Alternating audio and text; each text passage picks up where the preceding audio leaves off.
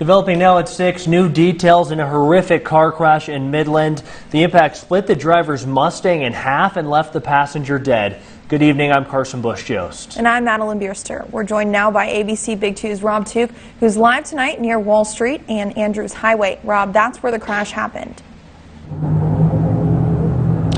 Well, that's right, guys. According to this affidavit, the driver lost control right behind me in that intersection.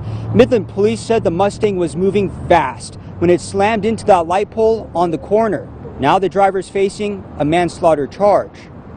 The debris from the wreckage has been cleaned up. The only sign anything ever happened here on the corner of Wall Street and Andrews Highway in Midland is a bent fence, blocking off a construction site. But on Sunday, early in the morning, just before 3, the corner of this intersection was marked by a horrifying scene. The body of this 2017 blue Mustang was ripped in half in 2 completely separate pieces. The motor and transmission were found feet away from the car. Here, the posted speed limit is 30 miles per hour. According to this affidavit we obtained from the County of Midland, the Mustang was going southbound on Andrews Highway, well over the speed limit.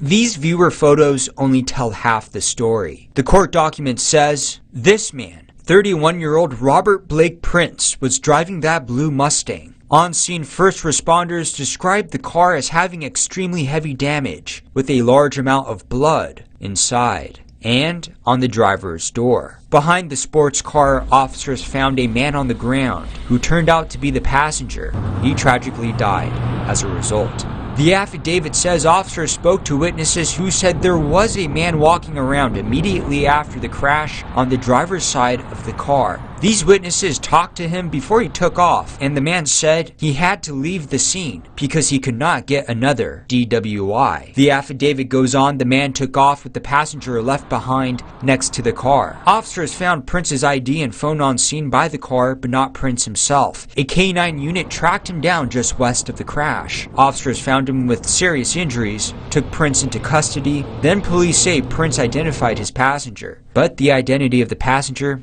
hasn't been released.